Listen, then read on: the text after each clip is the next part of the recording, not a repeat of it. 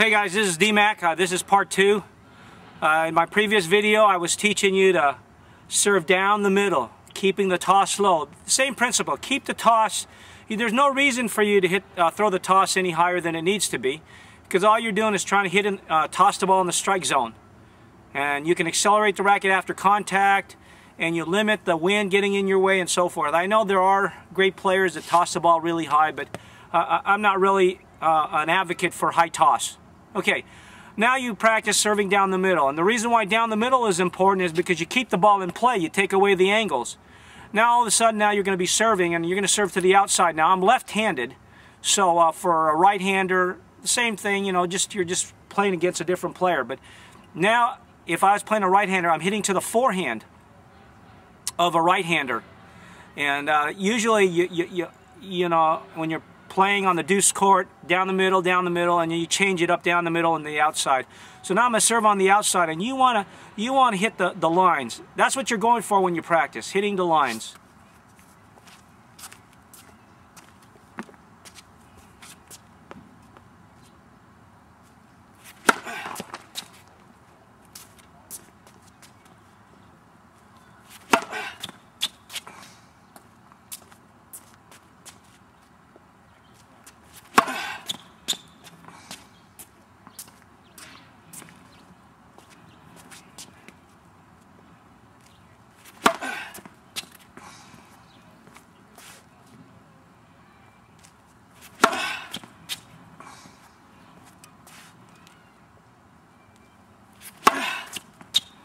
Okay, now when you're serving on the out, and this is important for getting speed on your ball, you need to make contact, and then acceleration starts from the point of contact.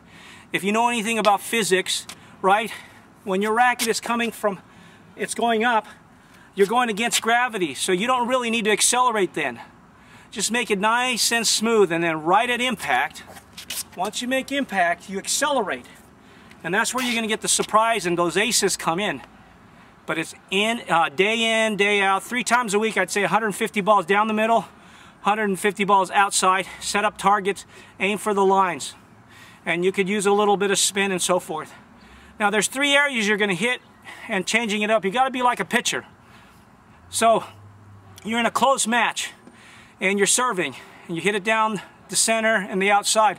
Sometimes into the body is a good way to serve. Now, what I want to tell you, when you're playing tall players, it's really good on big points to serve into the body, because tall players can have great reach. And so if you serve right into the body, you catch them off guard and you can come in if you're a serving volley. If not, you probably get a short ball, and that's when that's in another lesson and what you do with approach shot. Okay, so I'm going to hit a few more balls and end this this lesson on the serve on the deuce court.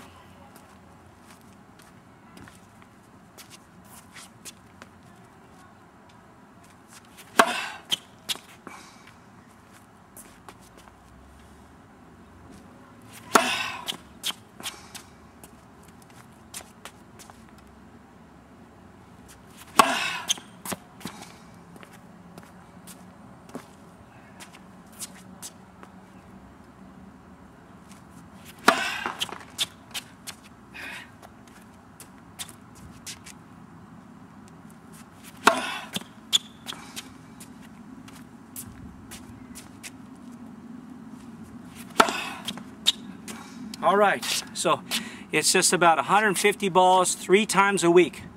Down the center on the deuce court, down the outside on the deuce court, and then you do that on the ad court.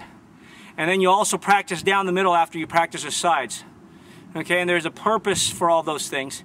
And I might just talk about strategies just when I'm sitting at my desk talking to it, but that's basically it. And there's a disadvantage for me right now, because I'm the actor of this video, I'm the cameraman, and so until my kids get older, or I find someone to help me with the videos, I can't show you a lot of the things that are critical to playing advanced and even top-level tennis.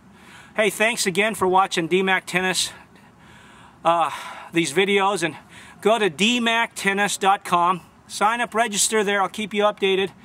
I want to apologize, I hadn't made a video for about over a year, you know, I got responsibilities, and I'm just doing this as a hobby, and hopefully my kids will play more tennis. But regardless, I wish you the best in your goals to become better in tennis, and thanks for coming and watching, and tell other people about dmactennis.com. Thanks.